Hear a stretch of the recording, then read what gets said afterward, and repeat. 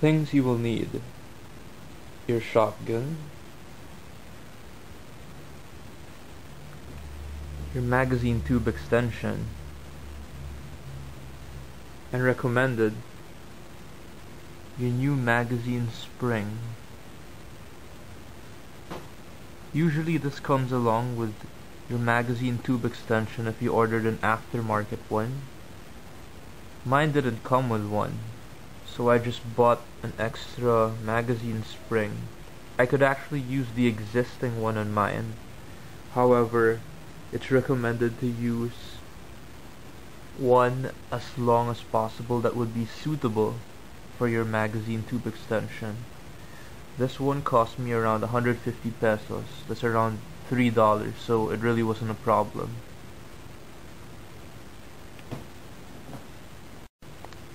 You may also need a flathead screwdriver.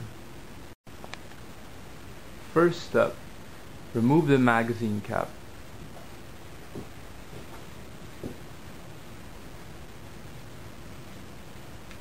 Be careful, because for some shotguns, the magazine spring may be under tension and may fly out.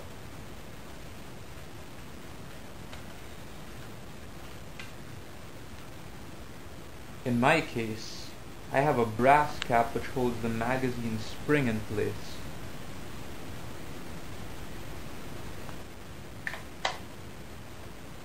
Now, simply installing the magazine tube extension from this point will not increase magazine capacity.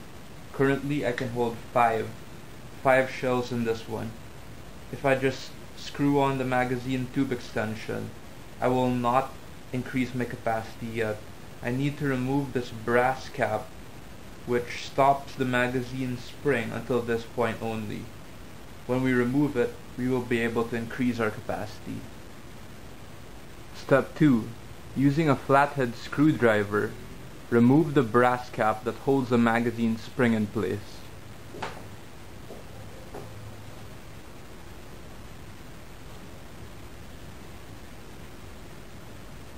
Carefully lift up and evenly space it out so as not to distort the brass cap. So slowly it goes up. Please be very careful when doing this and keep your hands or your fingers over the spring, because this is under a lot of spring tension and this thing can just fly out like a bullet. So I feel it, it's coming out already. I'm going to put my hand over this to keep things safe. And there you go, it just popped out. So be very, very careful when doing this. The spring is coming out, shoots right out. You can remove it. Our spring and our brass cap. After removing the brass cap and magazine spring, some of you may find obstructions inside your magazine tube, such as lumps, dimples, or metallic bumps which hinder the magazine follower from moving past that point. This can easily be modified or removed by using a rounded file, a Dremel tool, or a similar piece of equipment. After getting rid of this, you will be able to install your magazine tube extension without any problem. Here is a comparison of the stock spring above and the aftermarket spring which I bought.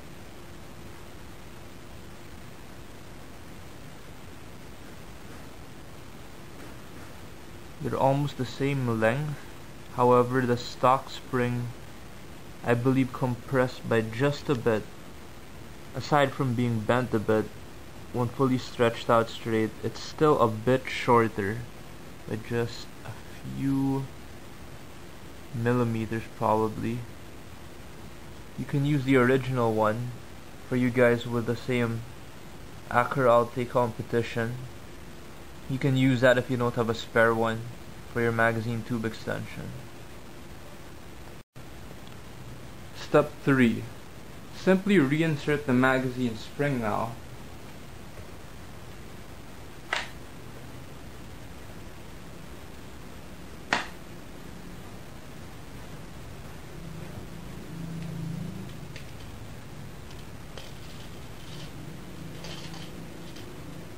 And now you can screw in your magazine tube extension. A little tip while putting the spring in is to do it bit by bit, holding it down with your fingers with one hand and pushing it down with the other.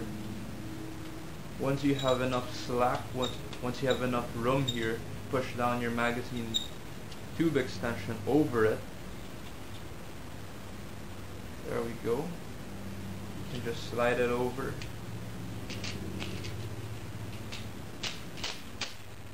And then push down over.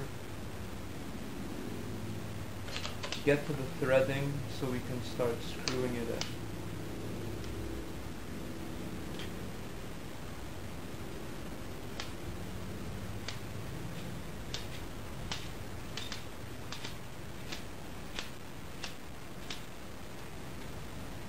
There you go, it's snug.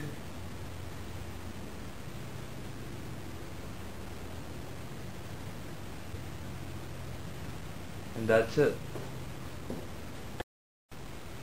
Here is the shotgun with the magazine tube extension installed.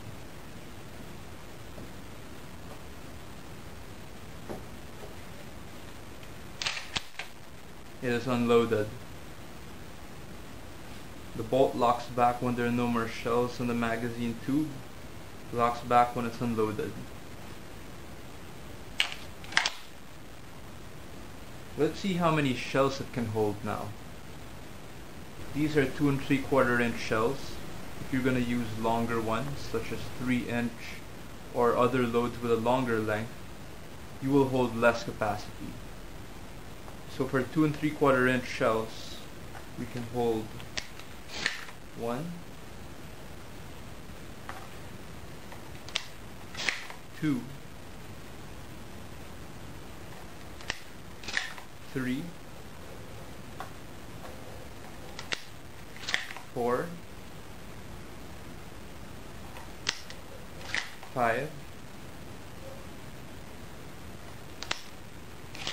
6,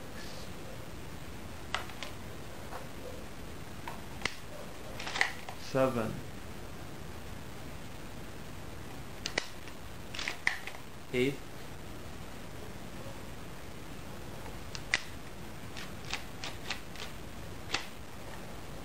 8 2 3/4 inch shells.